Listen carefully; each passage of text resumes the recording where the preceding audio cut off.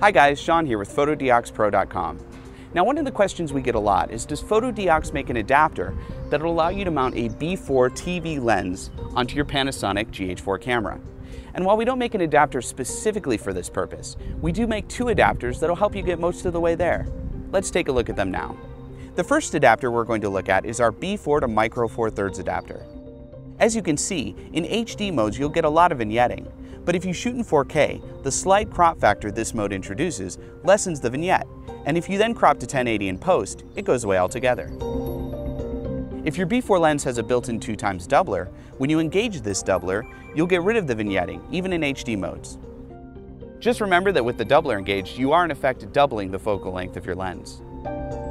As you can see, our basic B4 to Micro Four Thirds adapter can be pretty useful on the GH4 with the right settings. Now let's take a look at another adapter we offer.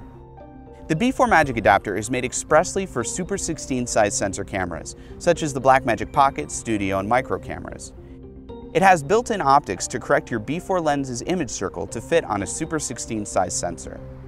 With the GH4's slightly larger Micro Four Thirds sensor, you'll still get some vignetting, but less than you get with our non-optic adapter.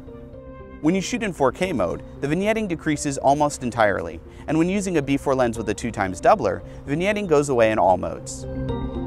The one downside to using our B4 Magic adapter is that it gets a bit soft under f5, so we recommend shooting at an aperture of f5 and above. I hope this brief demo video has been helpful for any of you who are looking for solutions to mount a B4 lens on a GH4 camera. If you have any questions at all, comment below. We'd love to help you out. Click here to subscribe to our YouTube channel, where you can get more videos just like this one, and click right here to buy your adapter today. I'm Sean with Fotodiox. Thanks for watching.